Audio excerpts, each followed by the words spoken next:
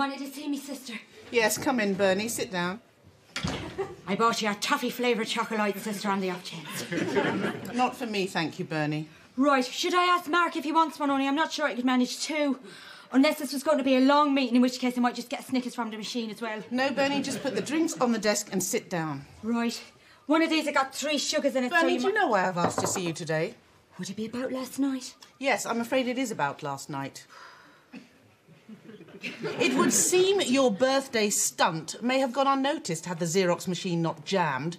You can imagine Dr. Barker's, shall we say, surprise when trying to photocopy his memos this morning was presented with 40 black and white A3 enlargements of your bottom.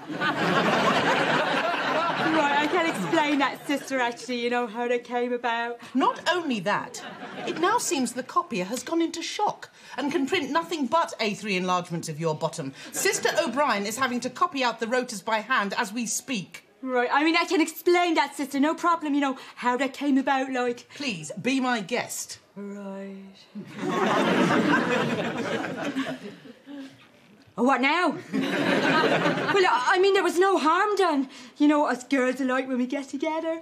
I bet you're a bit of a dark horse yourself when you get going, you know what I mean? I didn't mean to upset anyone.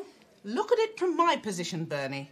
What am I supposed to tell Dr. Barker when he asks why there are several dozen copies of your backside circulating on various male wards? It was just for the crack, sister. Is that supposed to be funny, Bernie? No, sister.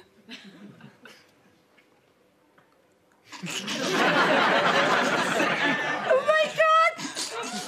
The crack!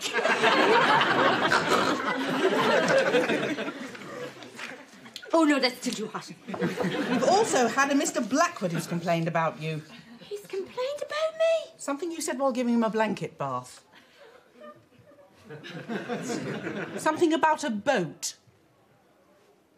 Sweet Mother of Jesus is like trying to raise the Titanic. I'm sorry, sister. I really feel you've let us all down this time, Bernie, not just yourself.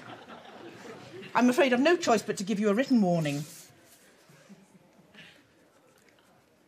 Raindrops and roses and white copper kettles and warm woolen mittens, brown paper packages tied up with string. These are a few of my favourite things. Bernie! When the dog bites, when the bee stings. Bernie, what are you doing? I was just trying to lighten the situation. Take these. Make sure you read them.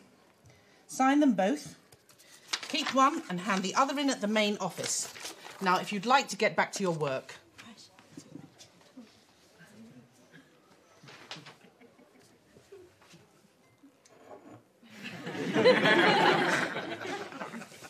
Oh, God, this one's yours. Get out!